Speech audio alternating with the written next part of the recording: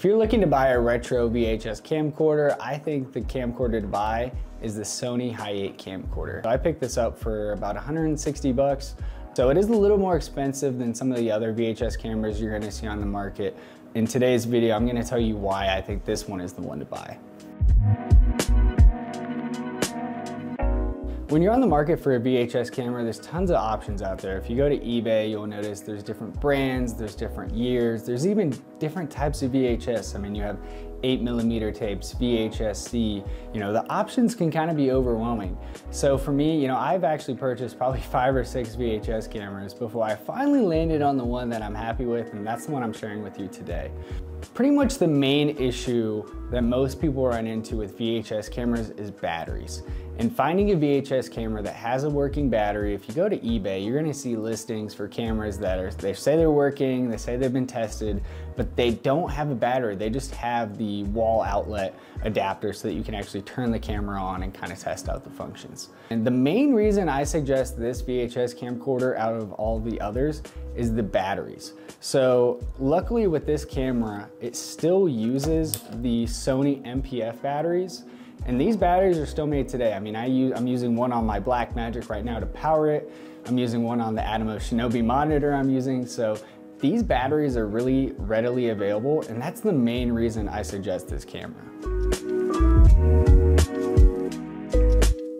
Now that we're past the boring stuff like the battery, I want to tell you probably my favorite feature for this camcorder, and the reason I actually chose it over the rest of them, is that it has the Nightshot mode. The Nightshot mode is really cool. It gives that night vision green tint look to it. While this is pretty easy to replicate in post, there's nothing better than actually doing it in camera and getting that authentic look. But if you're in the market and you know that the Nightshot mode is something you look for, typically in the eBay listing, they will list Nightshot as an option. And that's kind of the reasons these ones do cost a little bit more than some of the other options.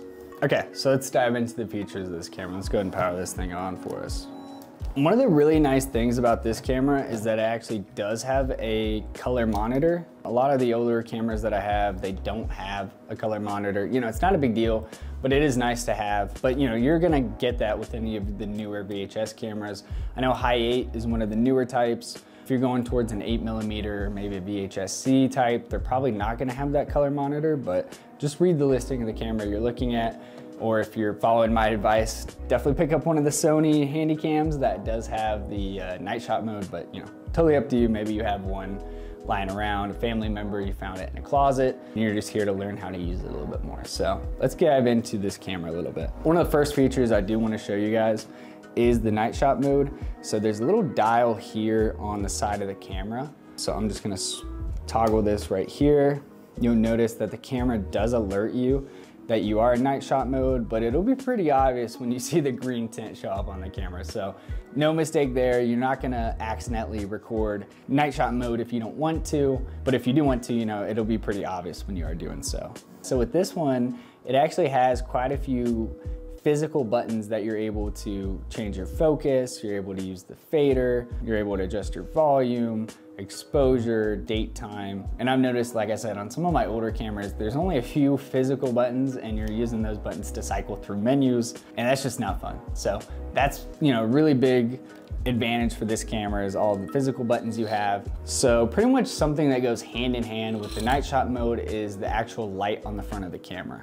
While this one actually doesn't appear to have any mounting options on the camera, I was trying to look to see, if you could mount a light to this if you wanted to. But luckily we don't have to, because if there's a little button up here at the top that says light, and you're gonna turn that on and it's gonna be a nice flashlight. There's a lot of music videos out there, the ones I'm talking about, they have, the green VHS look, and you can tell that there's no lights on, maybe someone's sitting in a car and they have the flashlight on them. So that is a really good option with this one, is being able to actually turn on that light and illuminate your subject, whether that person, you're shooting a music video, that person might be in a car or somewhere dark. I mean, that's typically the case if you're shooting in night mode anyways, right? So that is a really cool option. Luckily mine still works. When you're looking at different options, make sure that the model you're looking for does have the light. You'll just pretty much have to look at the eBay or Facebook Marketplace, whatever listing or site you're looking at the camera on, just make sure that it has all options you want, because there is quite a few cameras out there. A lot of people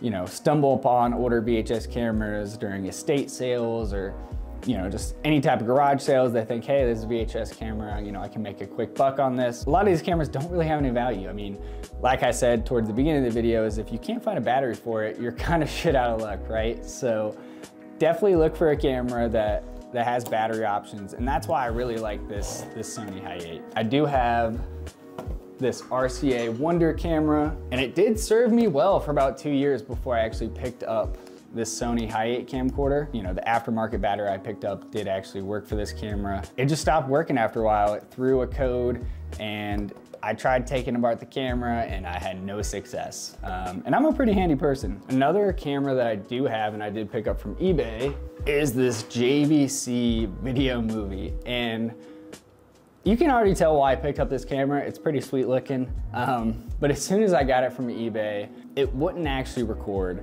And luckily enough for me, I did reach out to the eBay seller, and he was able to actually refund me for the camera and let me keep it, since it was essentially just a paperweight at this point. And I was actually sent him some proof showing him the code that it was giving me. I even tried fixing it myself, but it just seemed like it was too much work for what I had to do. So there's a bunch of cool options out there. I mean, you pull up on set with one of these, people are definitely gonna give you some looks and be like, man, dude, that camera is sweet. And while I agree with them, you know, if you can get a working model on something like this, go for it. Just end this video by saying, you know, use the camera that you have.